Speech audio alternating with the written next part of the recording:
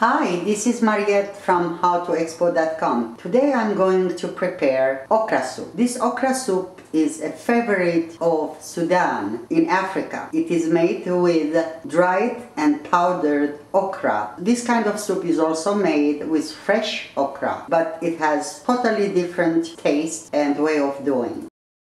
To print this recipe, visit howtoexpo.com. For this okra soup we need half pound brown ground beef, which is seasoned with black pepper and allspice, salt and onion. After the ground meat is ready, pour some water, around 3 cups or 4, and let it boil. As much water as you add, you need more okra powder to put in. This is how powdered okra looks like. Water started to boil. Just take a spoonful of okra, mix well, and then another spoon.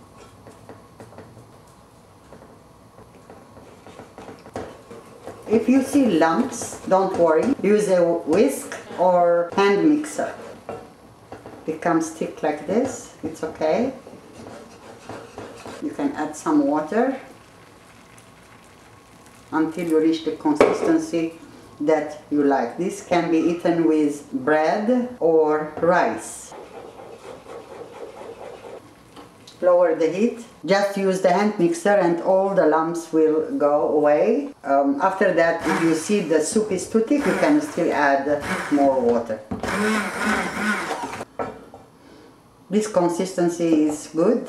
It shouldn't be thicker than this. And let it boil for a few minutes. Meanwhile, add 3 or 4 tablespoons of oil in a pan. Once the oil is hot, add 2 or 3 pressed garlic in it. Mix it for like 10-15 seconds or less. If the oil is too hot, it would be browned easily. After that, like maybe 5 seconds or 10 seconds. After that, add 1 tablespoon of ground coriander. Turn it a few times. Then add it to the soup. Add about 3/4 cup of chopped dill or less. It's as you wish. Some people like dill more, some people like it less, and some also cook this soup without the dill. I personally have always used dill in this soup. This soup has the tendency to thicken, so when it's thick you can add some water. After you add the dill, don't let it cook too long. Just a few moments should be enough. The reason I didn't put salt is because there was salt in the ground beef and it's enough. Always season after the soup is finished. You can put more salt if you want. This is the soup. You can add paprika or cayenne pepper if you want it spicy. It's a very healthy and delicious soup served with rice. Enjoy it.